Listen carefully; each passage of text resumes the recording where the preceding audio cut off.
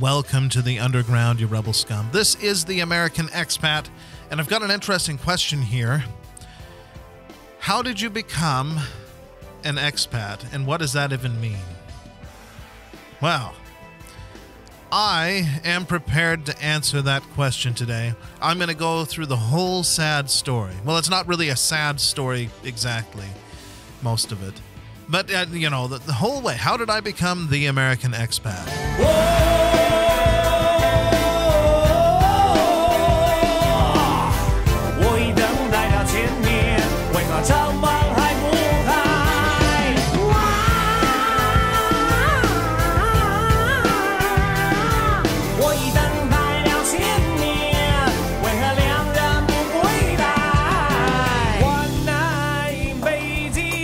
留下许多情，不敢在午夜问路。Sorry for my antics once again.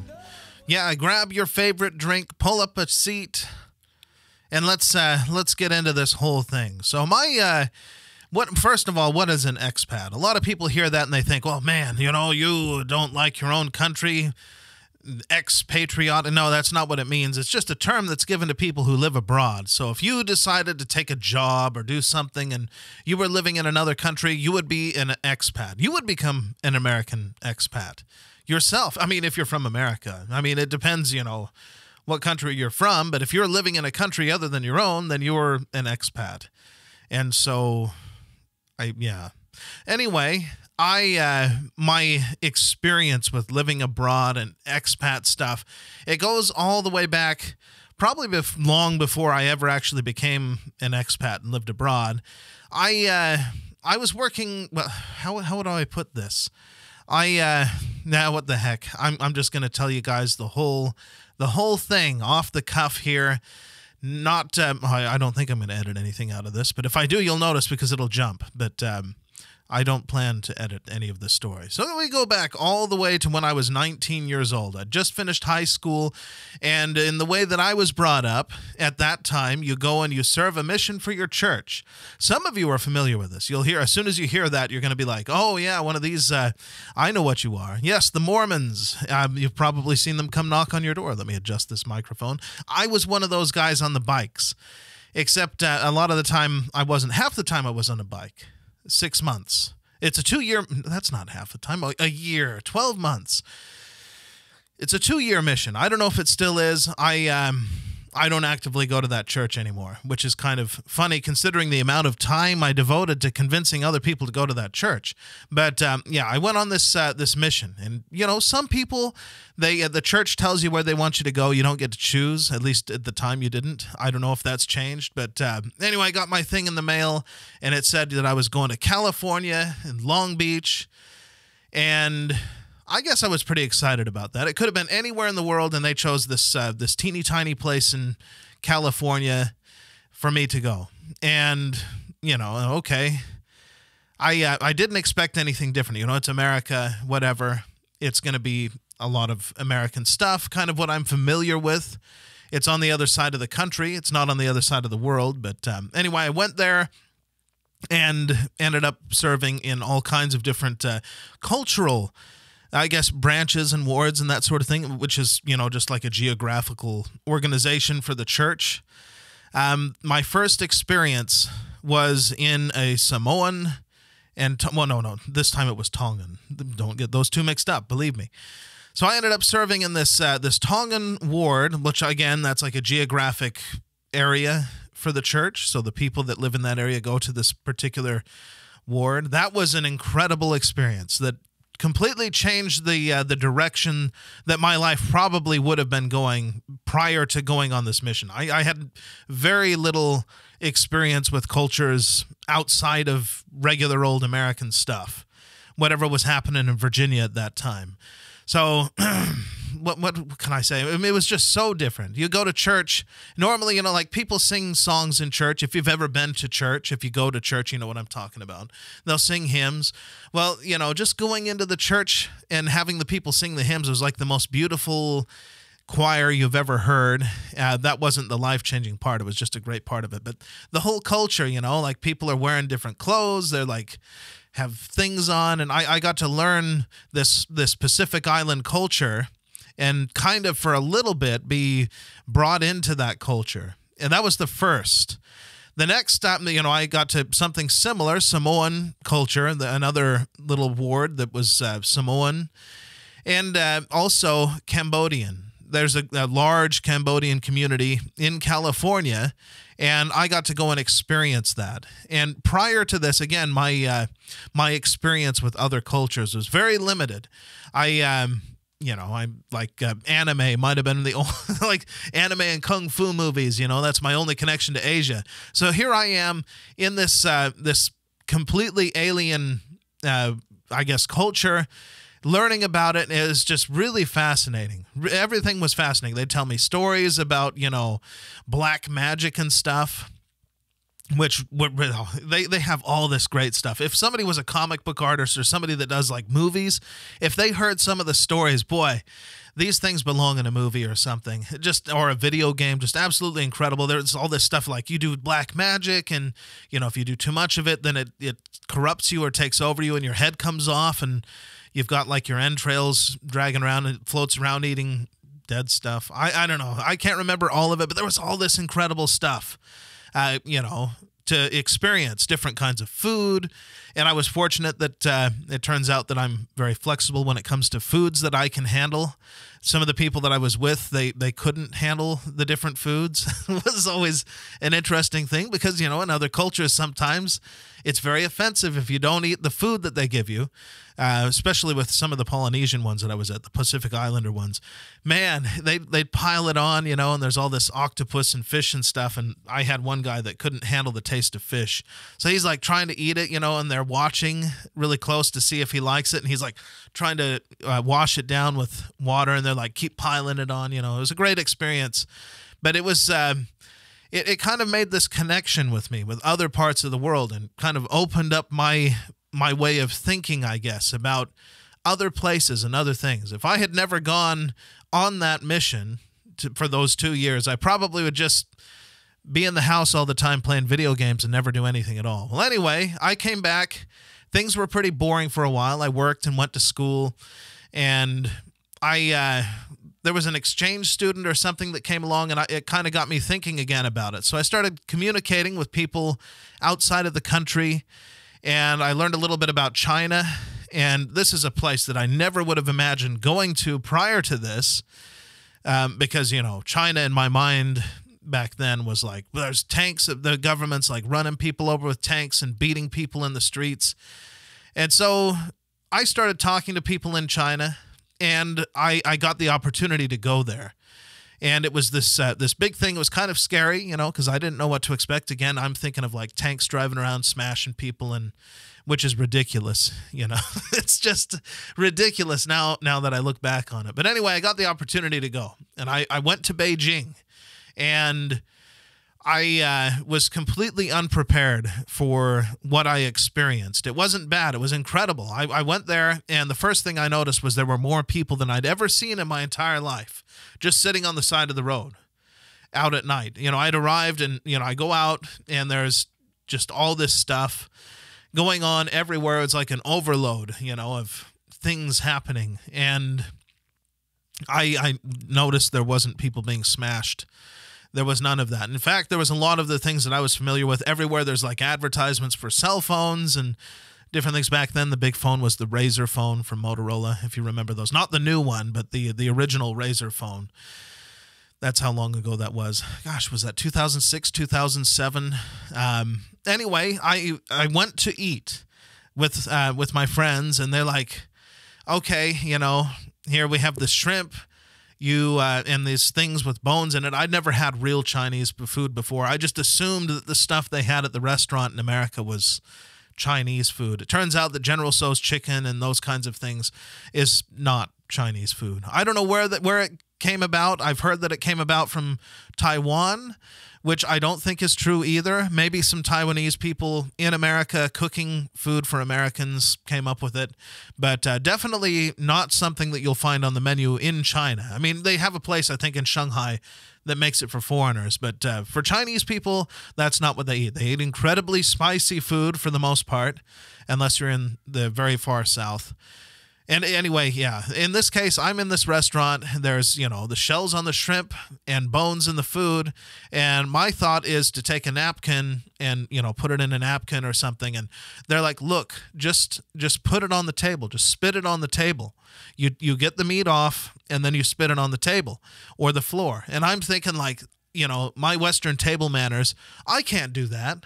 There's no way I can spit at this restaurant on the table. That would be completely wrong. And even though they were doing it, they're telling me to do it, I just, for whatever reason, it was very difficult. Probably one of the hardest things for me to get used to was the idea of taking bones and stuff that I'd chewed food off of and putting it on the table. I don't know why, but that was really a really hard thing. I guess because it's ingrained of like, you would never do that. If you went into the restaurant in America and started spitting stuff on the table, somebody might have a problem with that, but it was a very interesting experience. All on my first day being in China, and then just exploring. And again, I like I said, I discovered there's police. I see them. They're not hitting people. They're not doing anything. I'm not saying that this stuff doesn't happen, just that it wasn't like all the cops were looking for that opportunity to just start busting people in the face. There weren't tanks running around. There was a time when I saw some soldiers. I was in Beijing, so if you're up early enough in the morning and you happen to be where Tiananmen Square is, they stop all the cars and the guys come out and put the flag up. I saw that while I was on a bus. That was kind of interesting. But I started traveling around in China. And I actually made several trips out there, went all over the place. There was one point where I took a train. This was back before the bullet train was really widespread. Took a train across China for 5 days to go to Yunnan province, which, if you've been following me, I was there not too long ago in Yunnan province. But what an experience that was. Just seeing all across China, it's just slow. It was a really interesting thing. Seeing a completely different part of the country, it just opened up, I guess, my mind even further. So eventually, like I said, I kept going back for longer and longer, several months at a time, then longer and longer, even thinking of, staying there. But eventually I did come back to the United States. And I went back to working, and this would be 2008, which, if you know the financial crash of 2008, the economy was not good. My job went away. That was a really horrible experience. They gave me a week's worth of pay and said good luck, basically. And anyway, I struggled for a time in the United States trying to do jobs, and I reached a point where my car got smashed in this car accident. And that was it. That was the turning point. I just remember thinking, like, this sucks. I can't get ahead. I'm struggling to survive here despite everything that I do. My job is gone. Every job I get seems to go away. It's going to Mexico. It's going somewhere else. And then the car on top of all that. And I'm like, you know what? That's it. So I started looking online for work outside of the country, because that's the thing that you should do. You can't find work in the country, I might as well look outside the country. And I happened upon some work in China, and I thought, what the heck? I loved it all the time that I was there. This is the perfect opportunity. And the rest is history. I ended up going to China and stayed there a long time. My son was born there. I've lived in Beijing, Shanghai, some in the south, Fujian province, and most of it, of course, my connections with the middle of the country and Anhui province, around the capital there, Hefei, and just built a life. And eventually ended up with our own business over there at the very end toward COVID times. And that's how I became an expat. And all of the experiences that followed, that's what it's from. I'm sure that you wonder now, even if you knew what it meant to be an expat before I did this little thing and told you it meant someone that lived abroad. yeah, that's how I became an expat, and that's why I have that the American Expat. It's because I lived abroad for all that time. I mean, I've done some short stints living in France. We still have a place over there in France.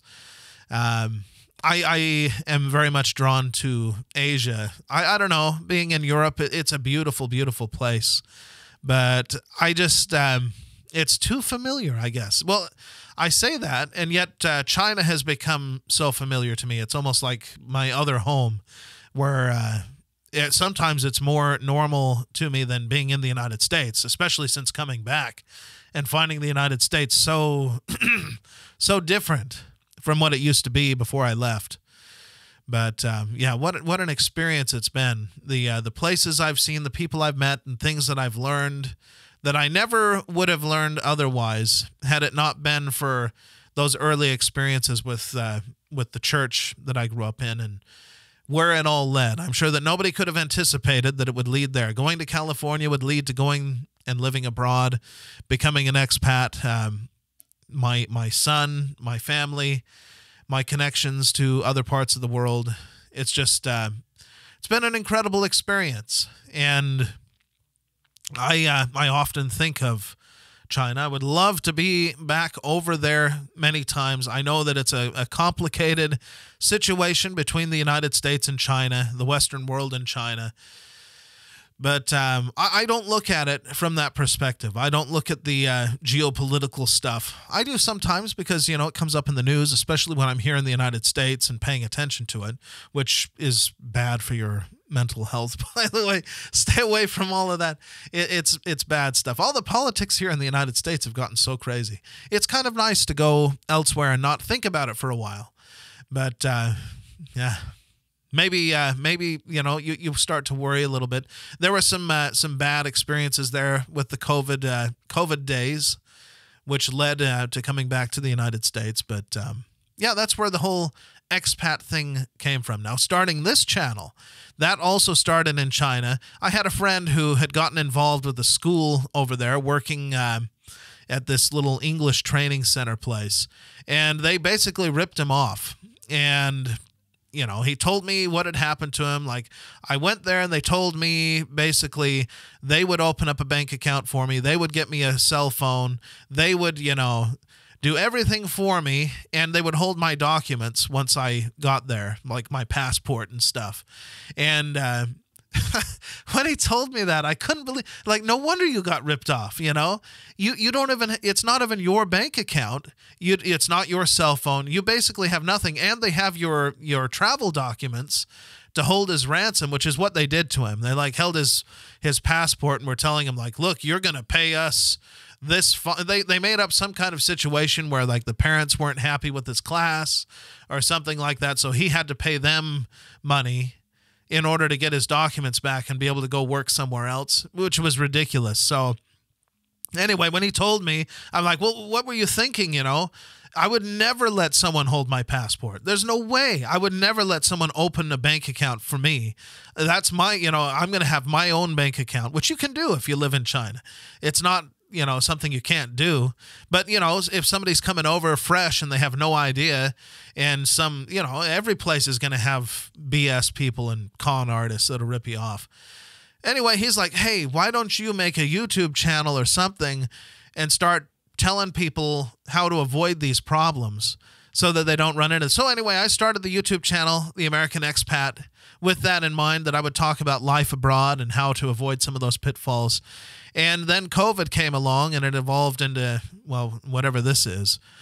It just took a completely different direction. But that's where it was starting, was to try and help people avoid some of those pitfalls. It's almost irrelevant at this point because, well, there's not a lot of people going to China for work anymore. The people that were going, I mean, when I first went to China, it was originally like engineers and business people going into China. And then it changed, you know, China kind of took off and they had their own engineers, their own people over there. And then it became just these people going over to teach English. And there's a lot of foreigners in China teaching English. But since COVID, that's kind of gone away. The government changed some rules, and that industry is kind of dried up. I think there's still some of those little schools around. So there's probably still some people who are looking to go over there, but probably not the best. I guess it's still valid. It's similar, like if you were going to go to Thailand or somewhere else to teach, you would have the same lessons. Like, no, you need to keep your documents. Don't give them to some stranger and trust them with your very important documents, that you need to be able to get out of the country or to get home or whatever, or to even open a bank account or get a cell phone. That you can't do anything on your own if you don't have that. But yeah, that's how the channel started. And it just took a really strange direction, if you ask me, coming back to the United States, going to getting caught up in the whole news stuff, the social media, all the craziness that's been happening, Donald Trump and everything else, Joe Biden.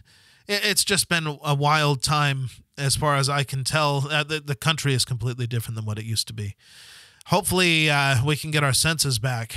I think it's social media that's driving people insane. Just get off of the social media stuff. Anyway, that's kind of the story of how this all started. I do this because I know there's a lot of people that are getting on here that have no idea what the American Expat is or how we came about.